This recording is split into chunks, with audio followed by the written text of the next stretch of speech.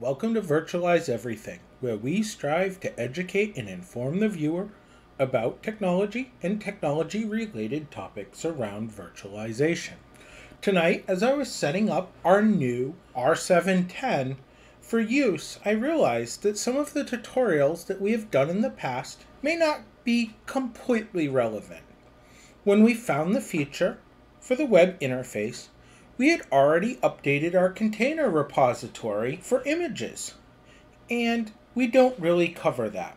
So tonight's video is going to be one that we haven't done for a while.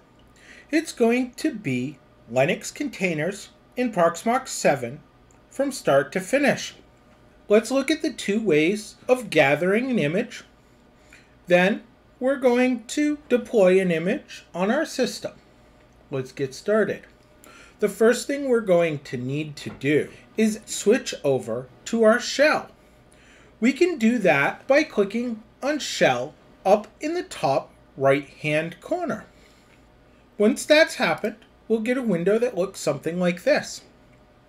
And inside of that window, we can interact with our Proxmox server just as though we were using a command line interface on its terminal itself.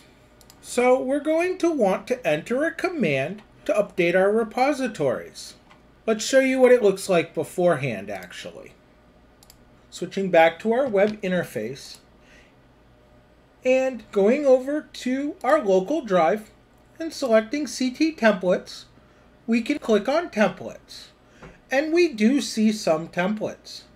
But if you notice, some of them are fairly out to date, and we don't have any of our turnkey templates or anything else that we've talked about in the past.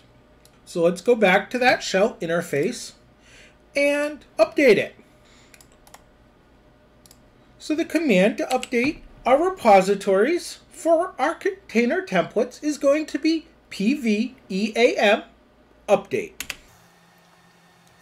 Alright, so with that run, we can go back to our web interface and let's just refresh. I don't know if you need to, but let's do it. And then we look at templates, and you'll see that we have many more templates, including all of our turnkey templates. And you're going to see more up-to-date versions of the templates as well, including the mail gateway and other things. So now, let's look at the first way of getting our template. And that's simply to use this window, select a template, like this Ubuntu 21.10 standard, and press download. Now, with that, we can see that we have an Ubuntu template to work with. The second way to do this is going to be the older way, which is to use the terminal. So we're going to go ahead and enter the command pveam available. That's going to show us a printout of all the available templates, similar to the one that you saw in the web interface. Then we're going to enter the command pveam download local, or your storage location, whatever it's going to be. Then we're going to pick our template. This time select Debian 11 standard. Select the whole name, copy it, and then go ahead and paste it here at the end. Then we can press enter, and it downloads our template.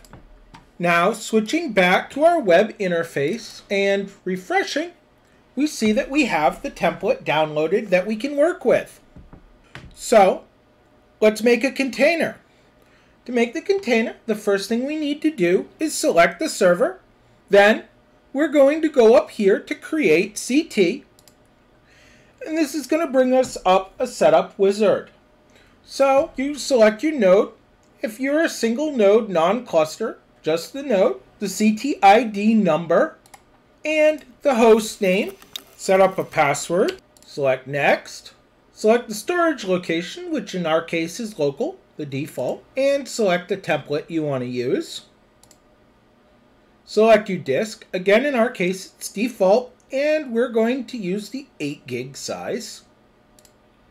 CPU number. 1 is fine for us. Select the memory. 512 is fine for us. You may want to change the CPU count and the memory depending on what you're doing. Select the network configuration. We're going to choose DHCP, but if we were to use static, we would enter an IP address that looks something like this, but notice that box stays red. We need to add the CIDR notation at the end of it for our subnet mask. So in most people's cases, and if you don't know what CIDR notation is, you're going to use /24. And then, of course, enter your gateway as you wish. Your DNS settings, you can use the same as hosts, or you can configure a DNS server for the container. Now, my server uses 1.1.1.1 as its DNS, but I want to use my Pi-hole server. So I'm actually going to go in here and configure it to the IP address of my Pi-hole server. Now, this is the last chance to kind of check any settings. We can also check a box here of start after creating, and that'll start up the container. Hit finish, and our system's going to go ahead and make the container. Alright, so our container has been created, and it is started. So with that, we could go log in at the console, which we're going to do in a minute. But let's look at a few other things that we could do. They won't take effect immediately because we started the container. And we really shouldn't have selected that box if we wanted to actually choose these options. I don't plan on implementing these options on this container, but I do want to show you how to change them in case you wanted to do anything with this container that may require something like running Docker or running an NFS share. Things like that. You need to know how to change them. We can go in here and go to options and then change many different things. So the one we want to look at is this features. We'll select it, hit edit, and then if we were going to run Docker, we would need both nesting and keyctl checked. You can also configure NFS or Samba. Of course, privileged container has to be set as well for them, but that's how you would change that to set up Docker. Unprivileged container, which would need to have been configured here in the wizard when you set it up right here. And your start on boot right here. So if you want this container to fire up when your server restarts for whatever reason, you'd select start on boot, hit edit, check this box, and click OK. You can also configure network settings by hitting here and going to edit. And this is where we could change it to static if we so wished or whatever else. Change our bridge, select a VLAN if they were set up, that type of thing. DNS if you would like to configure it. And you can change your host name here. So if I no longer wanted to call this container Ubuntu 21.10, I could call it something else, like Ubuntu 21.10 VE.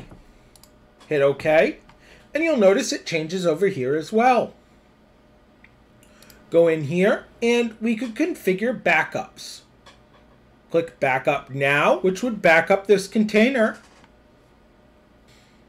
Firewall settings can be configured here if you wish. And you can configure some permissions for the container as well here. Alright, so with that, we're done really setting up a container. But let's just take a look at the container running. To do that, we're going to go here and click on Console, and the container is going to start. So now your container's running. You can log into it for the first time using the username, root, and the password you set up in that configuration utility. You would have entered it right here and then confirmed it right here. And you're logged in. Now you can begin working with this container, doing whatever you want. The first thing we usually do is to update the repositories and install any needed software updates. Of course, the command to do that you probably already know. I'm just going to go ahead and enter it. apt update and apt. Let's do a full grade, and then we're going to enter -y, so we hit yes. All right, so let's go ahead and actually create another user and disable that root user. We do this for security reasons. You don't really want a user being root in something that's deployed. So to do that, we're going to use the command add user. Now, in my experience, this command works in Ubuntu and Debian. So add user and then the username. In our case, we're going to enter VE. Give it a password. Confirm the password. And we've created a user. Now to give that user sudo permission, we're going to enter add user VE sudo and give it sudo permission. Now let's turn off password access to the root user. This will secure the root user and stop it from being able to be logged into. So we'll use su and we'll go to the VE user, and then we can type in sudo passwd passwd -l and root. Enter our VE password for sudo, and there you go. So we can exit, and let's go ahead and exit again. So now we're back at the login screen, just like we were before, and we can try root again to confirm. But we'll note this time we get an incorrect login. There you go. So the container's set up and ready to be used for our project. Let's go ahead, exit this. And now that we're at our web interface, I'm going to stop this. You probably should have shut it down from the command line using the shutdown command. If you were in that VE user, you would have typed in sudo shutdown. So now with the container shut down, the last thing I want to show you is how to turn it into a template and then how to clone it so you can use it more times. Over here, we can actually right-click on the container, go convert to template, and then we can select yes. This will turn that container into a template container. We can no longer start that container up and use it for things, but we can actually clone it and then link clones to it so that we have numerous different containers that are that container. So you can see here the icons changed. Now, if we right click, we go clone and we give it the new name, and we can select a new host name, clone 1. And now you see over here in mode, linked clone or full clone. So linked clones actually create faster and they link back to the base template image.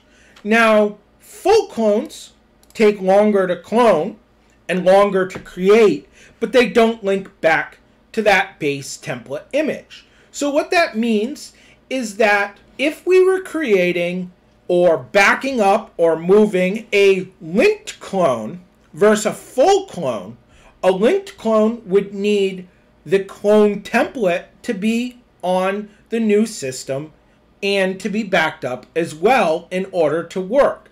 The linked clone is always going to look back for that template. Now a full clone goes ahead and has everything. It's not dependent on the template, but it inherits all of the template's properties when you create a clone. So everything will move over, all your settings will move over, your user accounts and everything. So you can work with that just the same as you worked with your template. It's a fast and easy way of deploying multiple containers in an easy way so that when you're working and testing software or doing whatever project you're doing with your container, you're actually able to quickly move through the process.